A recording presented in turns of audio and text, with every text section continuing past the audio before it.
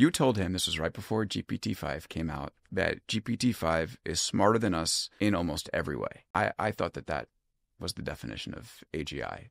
Isn't that AGI? And if not, has the term become somewhat meaningless? These models are clearly extremely smart on a sort of raw horsepower basis.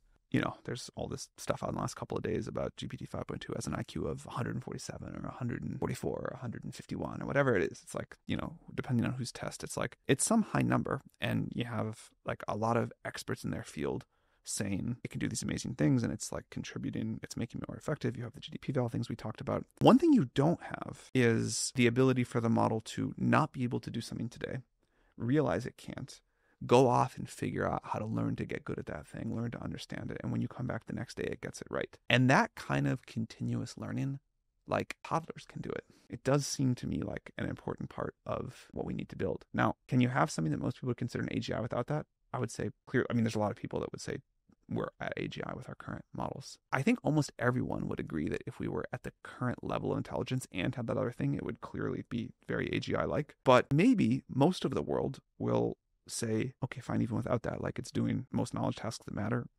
smarter than us and most of us in most ways, we're at AGI. You know, it's discovering a small piece of new science, we're at AGI. What I think this means is that the term, although it's been very hard for all of us to stop using, is very underdefined. I have a candidate, like one thing I would love, we got it wrong with AGI, we never defined that, you know, the new term everyone's focused about is when we get to superintelligence.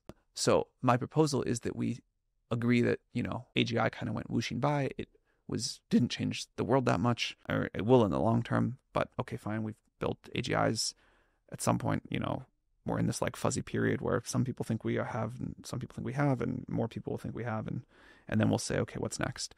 A candidate definition for superintelligence is when a system can do a better job being President of the United States, CEO of a major company, you know, running a very large scientific lab than any person can, even with the assistance of AI. I think this was an interesting thing about what happened with chess, where chess it could beat humans. I remember this very vividly, the Deep Blue thing.